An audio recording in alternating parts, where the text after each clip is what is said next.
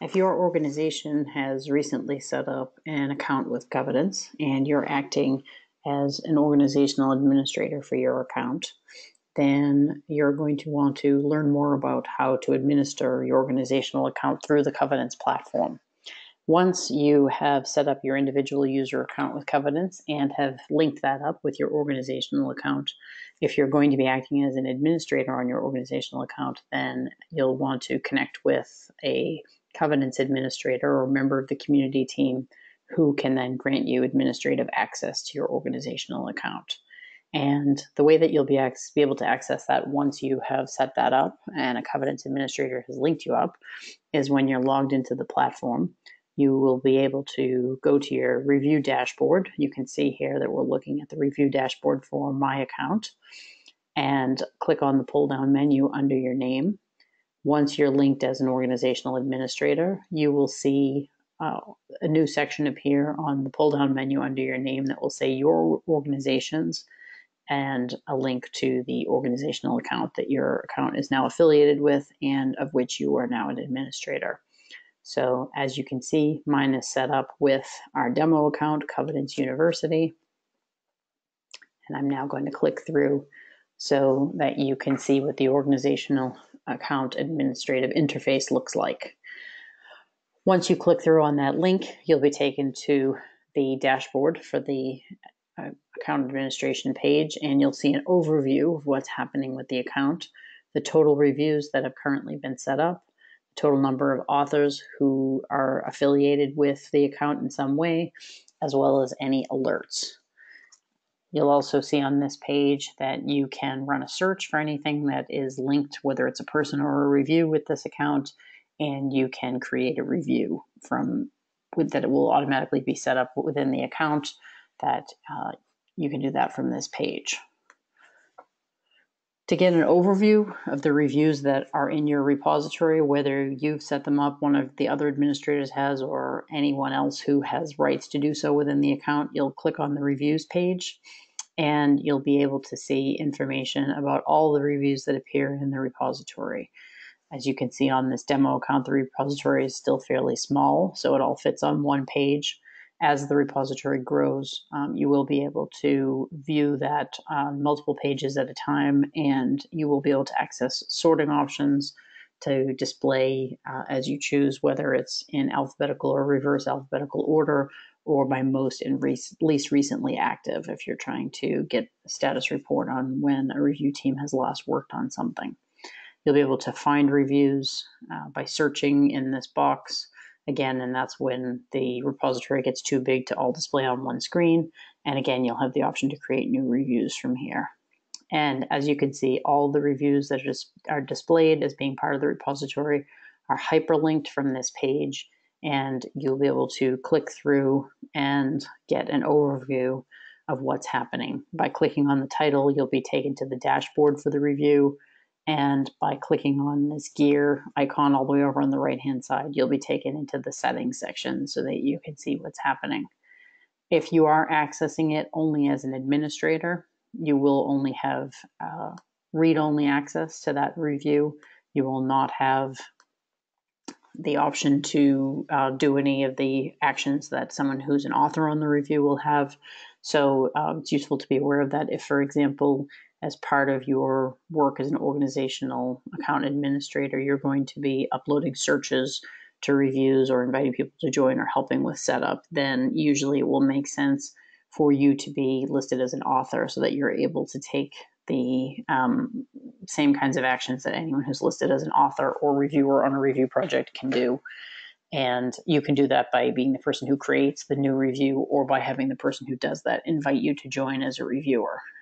But if it is set up in the repository without that access for you, you will be able to see what's going on as an administrator, but you won't be able to take any actions. Speaking of administrators, as you can see, there's also an option here to assign administrators for specific reviews. That will not really affect the level of access that anyone has, but many organizational account administration teams will use that if they have multiple people and they're taking responsibility for specific reviews, that they will they did ask to have that functionality set up so that they could assign it to a specific person and make it easier to keep track of who's doing what within the team and which teams they're working with. The author functionalities are available here, so you'll be able to see everyone who is affiliated as a reviewer.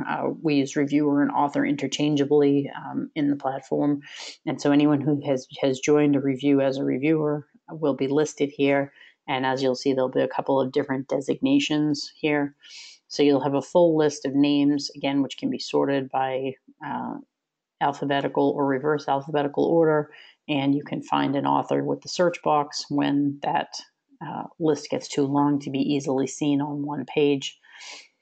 You can also contact people directly. This email address will be hyperlinked, and so that will, if you've got it linked up with your mailbox, you can email them directly, or you can copy and paste that information into your email program if you prefer not to do it that way. And you can see how long they've been a member, as well as how many reviews they're affiliated with, and you can see their membership status. This is something we get quite a lot of questions about, and the basic designation is that anyone who is listed here as designated as a non-member is someone who has been invited to join a review by someone who has set up that review. And so when they accept the invitation to join a specific review, that means they will have access to the full features of Covidence as covered by this subscription within the confines of that review only. And so that's what we refer to as review level access. So they will have review level access to your repository and to the subscription that your organization is holding, but they will not be considered as a member. And in order for them to be members, there will be a separate invitation process that you can manage here by using this invite a new person button. And that will enable you to invite people to link their individual user account with the organizational account.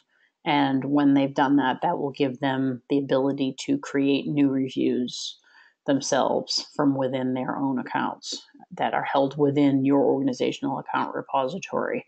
And so you'll be able to see those as they're created, but they will have the authority to do that as and when they want to. And it will be up to your team to decide if you want to give that to everyone who's affiliated or who could be affiliated by having a relevant email domain address associated with their account, or whether you want to keep that more restricted. And if you have questions about that, then we encourage you to contact a member of the Covidence support team at support@covidence.org and ask about the different models and how you'd like to configure yours depending upon how your team is working.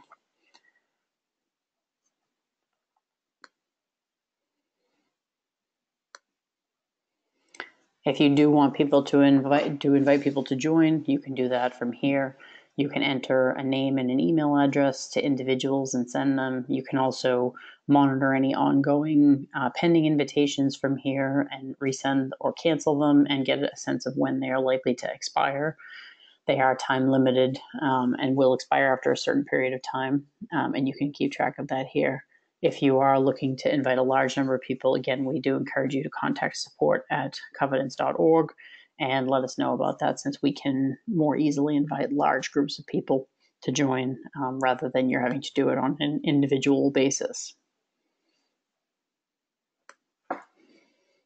And then, as I mentioned, you can set up the administrator function if you want to and designate people within your team who are going to be acting as administrators on specific reviews. Anyone who is assigned as administrative rights within the account will be listed here, and then you can make designations about which reviews they're affiliated with. And again, a Covidence administrator will have to designate administrator status for the organizational account. That's a very quick process, and we can do that upon request, and then you can make decisions about whether you want to use the assignment functions.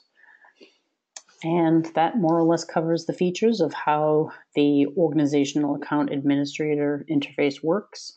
If you have any questions about any of this, as always, please get in touch with support@covidence.org, and we're happy to help with any questions or problems that you may have. Thanks.